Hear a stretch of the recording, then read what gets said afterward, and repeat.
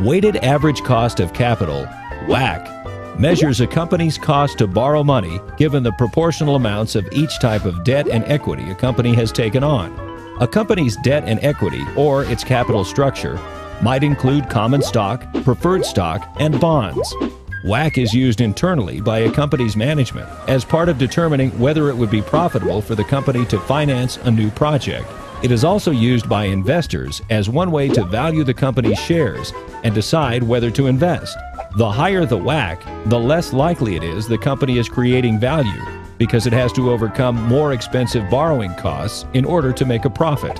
Mary is considering an investment in John's Gyms. She determines that the company is producing a 10% return and calculates that the company's WACC is 8%. By subtracting the WACC from the return, she sees that for every dollar John's Gym spends, it creates 2 cents of value. If John's Gyms had a WACC of 15%, it would be destroying 5 cents of value for every dollar it invested.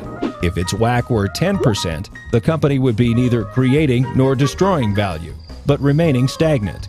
Mary thinks she might pass on this investment because while the company is creating value, it's not creating as much as she'd like to see.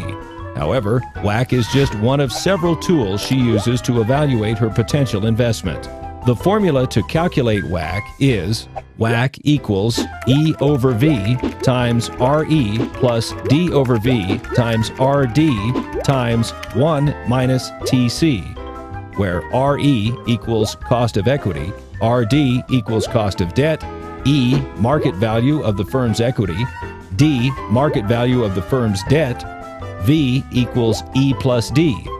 E over V equals percentage of financing that is equity, D over V equals percentage of financing that is debt, TC equals corporate tax rate.